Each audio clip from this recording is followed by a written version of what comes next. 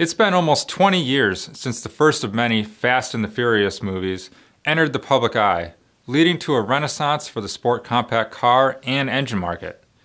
And it's been almost as long since two friends, Luke Wilson and Josh Klein, started four-piston cylinder heads in Danville, Indiana, as a way to fund their racing habit. The 12,000 square foot, 7-employee shop focuses on cylinder head development and sport compact engine building with a heavy emphasis on Honda, but will also build Mitsubishi Evos, Nissan GTRs, and some Ford EcoBoosts. Recently, the shop got its hands on some Honda K20C1 engines, which are better known as Civic Type R engines, and has been at the forefront of making big power out of these little engines. My name is Greg Jones, and I'm the managing editor of Engine Builder magazine, and welcome to another episode of Engine of the Week. This video is sponsored by Pengrade, Precision Performance Pengrade, always the original green oil. And by L-Ring, leading technology, leading service. The first year four-piston started building engines, the shop completed about 30 builds. Last year the shop did 160 engines, and this year Wilson estimates they'll do 200. While four-piston cylinder heads does a lot of work on Honda K-Series engines, the shop recently started putting resources into further developing Honda's new Civic Type R K20C1 engine. And according to Wilson, there's real potential behind this power plant. We bought two of the cars, we're building the engines. No one's seen that engine taken apart, let alone built into something substantial. And they're pretty weak from the factory. Like we're bending rods at 400 horsepower, which is unlike Hondas of the past. It's neat and it's new, and no one's seen this stuff, and it's a totally different approach. It's a direct injected turbo engine. It's the Honda that we're going to be working with for the next 20 years. That's the reality. The K20C1 is a direct injected, turbocharged 2-liter engine that produces 306 horsepower and 295 pound-feet of torque from the factory. This engine is not only being utilized in on-road Honda Civics, but also purpose-built race cars, including F4 and F3 feeder series for the Climb to IndyCar, British Touring Car, IMSA, and many other forms of endurance racing. What four-piston cylinder heads is doing is making the engines stronger and setting them up for higher output. The stock turbo can produce 400 pound-feet of torque at low RPM and over 400 horsepower. Two of the differences between the Civic Type R engine and Honda engines of the past are direct injection and a tumble port design in the cylinder head. This is where Wilson and four-piston cylinder heads specialize. Hondas of the past 20 years have flowed 300 CFM. This thing flows 150, 160 CFM, but it's got a big port.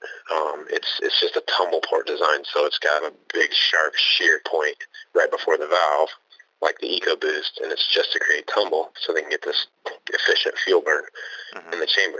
But it really kills the flow. Well, one thing Honda did differently is they gave us a big-ass race port, where the EcoBoost and some of these other engines are tiny little ports going to a little shear, before the valve to tumble the air.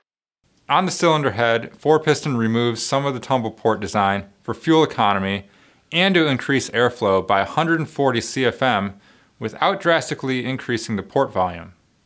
This brings the power in a couple hundred RPM sooner and allows for around 20 horsepower in gains on the stock turbo, but at lower boost pressure. The shop also relieves some of the back pressure in the exhaust port, which becomes important when upgrading to larger turbos that will eventually exceed 600 horsepower. Four-piston replaces the valves with Ferrea valves to handle the extra exhaust heat and uses a higher pressure pack spring and titanium retainer for higher RPMs over the factory head, which runs out of steam before 7,000 RPM. According to Wilson, the market interested in these engines is going to be really excited about 400 horsepower, but his team isn't stopping there. We took the stock car, I put a Motec ECU on it, and we turned it up, and it was easy to add 120 horsepower without touching any part of the car, other than putting a computer in it, and I put a little bit of ethanol, like 30% ethanol, so pretty, and well over 400 foot-pounds of torque. It's pretty wild for a little engine, but they're different.